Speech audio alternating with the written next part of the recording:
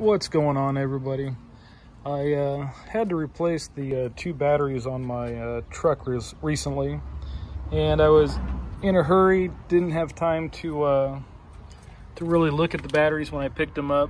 And when I got home, I realized they were the maintenance-free type. And this one over here, you can see how it's got a sticker over it, and I could tell just by looking at the sticker that they're, you know, it felt like there was these caps that were kind of hidden under here. And so I've been looking online at for anybody to kind of show how to open these up without damaging them, because I don't want to just destroy the case. And you know, if they're sealed, they're supposed to allow the gases to build up, and basically, as long as it doesn't overcharge and overpressure, it'll keep the gases inside the case, and then it'll keep it from going, you know, dry as fast as the standard vented caps.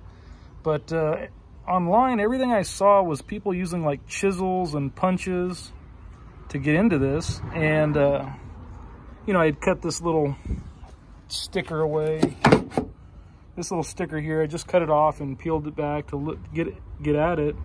And I'm thinking, okay, how am I gonna get that cap out?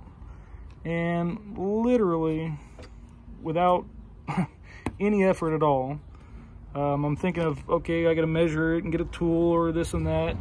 I was able to just get in here with my fingernail and get underneath the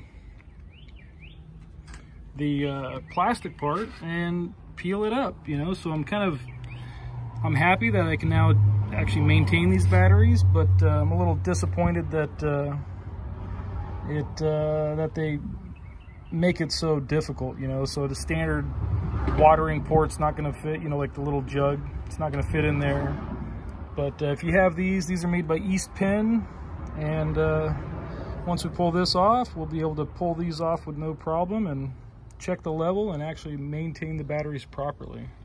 So I'll post this, and I've got some other things. I've got an onboard battery minder that I'm going to install. It's the only one that I've seen. So basically, it'll desulfate from the alternator when it's when you're driving down the road, and then I'll be able to install one of these SAE plugs. I've seen another video where they've installed the plug somewhere. You know, I'm thinking of mounting a bracket down here, and then I'll just be able to plug in my charger when I get to, you know, at the house.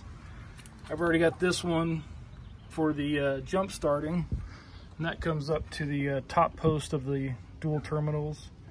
And then I'll probably wire in the battery minder, probably put it in here somewhere out of the way, and then run a connector down here to the bottom.